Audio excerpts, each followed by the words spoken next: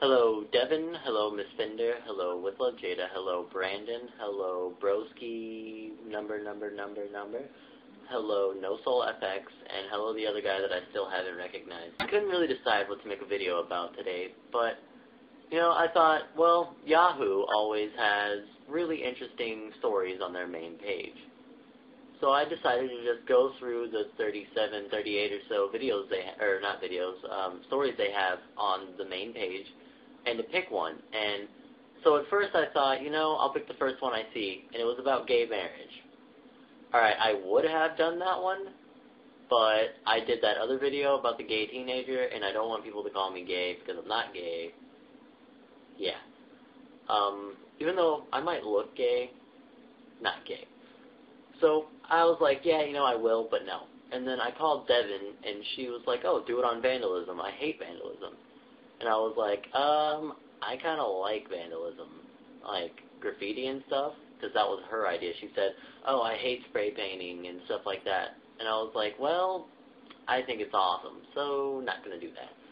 And so I was just going through, and I used to be a WoW player and stuff, and I saw a word that I recognized, but in like mainstream world, and it was Druids recognized as religion for the first time in the UK.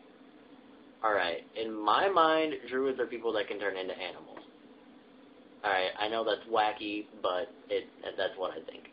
Alright, I open this up, and the first thing I read is Druids have been worshipping the sun and earth for thousands of years in Europe, and now they can say they're practicing an officially recognized religion. In London and over there in England, they've let Druidry become an actual religion. I don't know how they did it, but I'm not going to bash on someone's religion, okay? It's not what this is, but, I could read this whole thing and make an actual review of my thoughts, but I could just read the first few lines and make a complete thought on what it is just from the first few lines. It says they do not worship a single god or creator, but seek to cultivate a sacred relationship with the natural world. So I'm guessing they're really in tune with Mother Earth, and they're just like very holy people of sorts. But it says that they, on the summer solstice, they gather at a Stonehenge-like thing, and it says classes religion under charity law for the first time in Britain. The National Charity Regulator said Saturday. That means Druids can receive exemptions from taxes on donations, okay? And, I think it's a little bit ridiculous, alright? I don't think that this should be a religion in the United States because far too many people would do it and it would become ridiculous. And it would make me mad. I think I said ridiculous a lot. Whatever.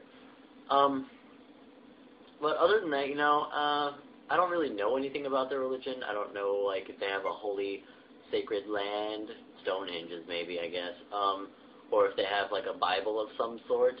I'm not a very religious person at all. I'm more of a, hey, alright, do whatever, I don't care kind of person. But, I guess it seems reasonable, but it's a little bit out there, kind of like Scientologists. Yeah, they're retarded. That is a religion I will bash on for hours. But, yeah, I guess I really don't care at all, and I was just looking for something to make a video about. So, my question for today, guys, is what do you think Druidry really is, and what is your opinion of it exactly? So, just leave me comments and questions and anything in the comment section below. And subscribe, thumbs up, all that, and or actually, I've wanted more of these video responses. I'll watch all your video responses, so do that too. Give me some video responses on your opinion of this video and what I've talked about, my opinions. Give me your opinions of my opinions, and yep, I guess that's it, guys. Thanks for watching.